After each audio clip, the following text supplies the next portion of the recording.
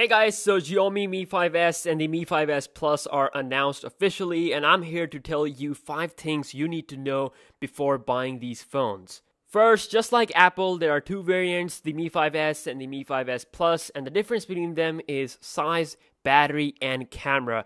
And the rest of the stuff is pretty much the same. So 5.15-inch display size with 1080p HD resolution for Mi 5S, 5.7-inch 1080p for the Mi 5S Plus, and for the battery, you'll get 3200 mAh for Mi 5S and 3800 mAh for the S Plus. And lastly, for the camera, which is in my opinion the big change, is a single 12 megapixel sensor for the Mi 5S and a 13 megapixel dual camera sensor for extra depth effect feature on the Plus model. So of course, if you want more battery, bigger display to play with, and extra camera sensor for depth effect, then you should go for the Mi 5S Plus. On the other hand, if size is your main priority and you are tight on budget, then definitely Mi 5S is a steal.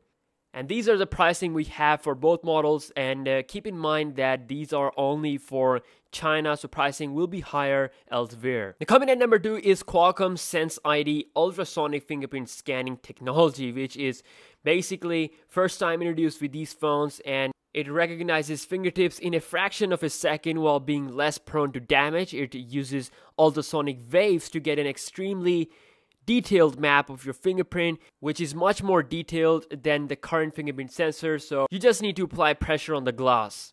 These devices are powered with Qualcomm's Snapdragon 821 processor, which is the best available right now in the Android world, and of course at 1080p resolution you'll get top-notch performance as well as better battery life. Coming at number 4 is Force Touch. So just like iPhone 7, the Mi 5S also comes with a Force Touch type of technology where the screen can sense the pressure of your touch. It's a really cool way to interact with your phone, but it only comes with the 128GB variant of the device. So lastly, is it worth upgrading compared to the previous Mi 5? So design-wise, of course, we now have an all-metal unibody design compared to the gloss and metal style of the Mi 5.